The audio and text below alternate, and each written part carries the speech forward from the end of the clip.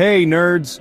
Today we're diving into the world of blockchain. Now blockchain might sound about as exciting as watching paint dry, but trust me, this stuff is revolutionary. Think of it like a giant, indestructible digital ledger. You know those big dusty books accountants used to keep? Blockchain is like that, but way cooler. It's the backbone of cryptocurrencies like Bitcoin and has the potential to change everything from how we vote to how we buy groceries. Instead of paper, this ledger is made up of blocks of data, each containing a bunch of transactions.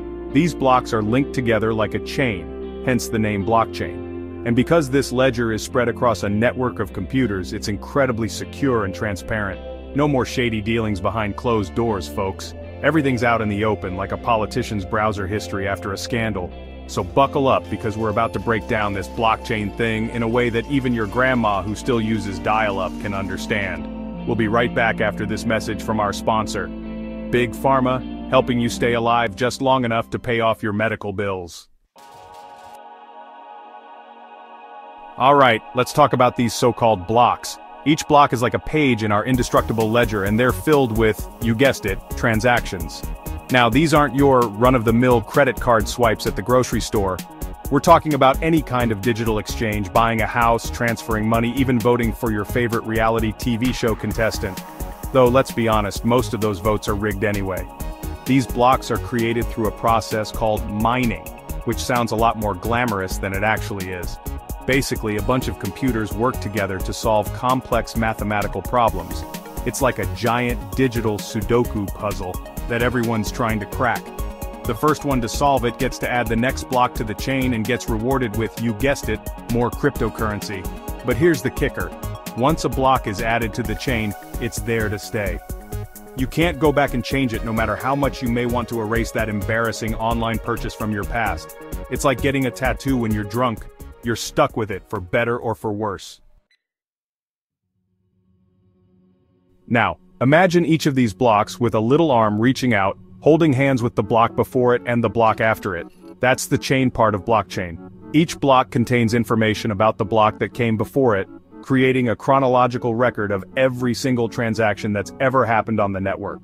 This chain of blocks is like a timeline of the blockchain's history, except unlike a history book written by the victors, this one can't be rewritten. It's all there for everyone to see, from the very first transaction to the most recent one. And this is where things get really secure, because each block is linked to the one before it. If you try to tamper with one block, it's going to mess up the entire chain. It's like trying to sneak a fake $100 bill into circulation.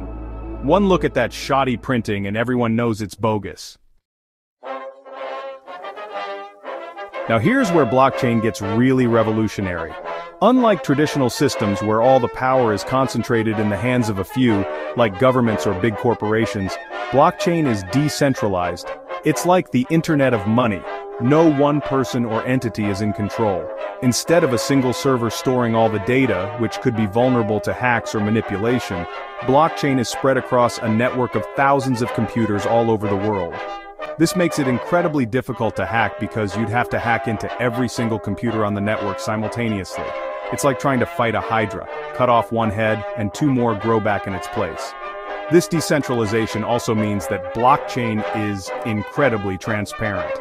Everyone on the network has access to the same information, so there's no need for trust or intermediaries. It's like a giant public spreadsheet that everyone can see and audit. No more shady backroom deals or hidden fees. Everything's out in the open, transparent as a politician's promises during an election year.